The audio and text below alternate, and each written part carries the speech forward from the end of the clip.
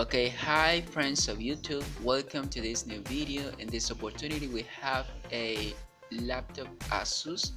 The problem is in this time is that my laptop asus doesn't turn on.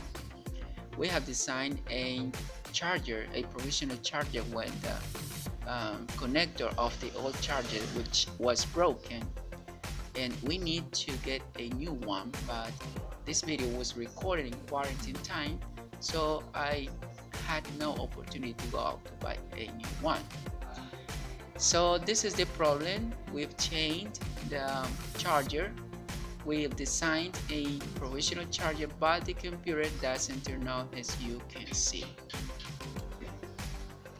Okay, what we need to do is to check the boards in a computer. We need to uncover the computer to check the balls in the charging jack.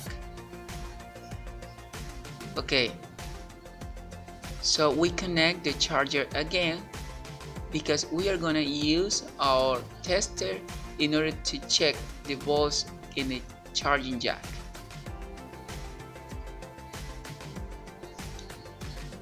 We need to have in the charging jack 19 volts, which is the normal. We are testing and we have 19 volts. So it indicates us that the problem is in another place of the board. Okay, now we are going to use this screwdriver in order to touch the contacts of the power on, because we need to check this tape. Maybe there are problems here, but we need to check if the computer can turn on when we touch the contacts with this screwdriver. We need to touch the contacts, the appropriate contacts. So we are testing, and it's okay. As you can see, the computer turned on. Okay, after this test we realized that the problem is maybe in the tape place or in the power button, so we need to check both. But first we'll need to check the tape flex. How can we do this? Okay, we need to check the tape using our tester, obviously testing the continuity in the contacts of the tape, contact by contact.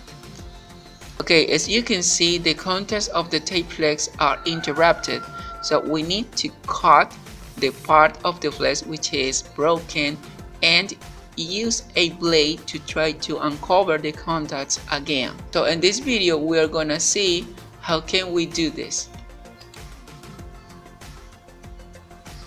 So in this opportunity I'm showing you the progress of the work we need to do. I need to say to you that you should do this work carefully, because the blade can cut the tape or your fingers, for example. So we need to do this carefully.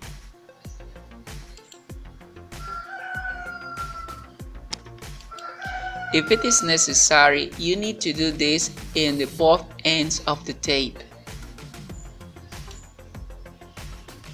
Okay, the work is ready, so we are gonna check if it works.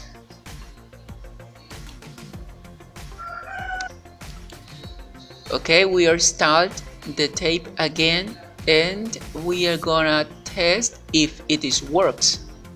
So we need to press the power button in order to check if the computer turns on.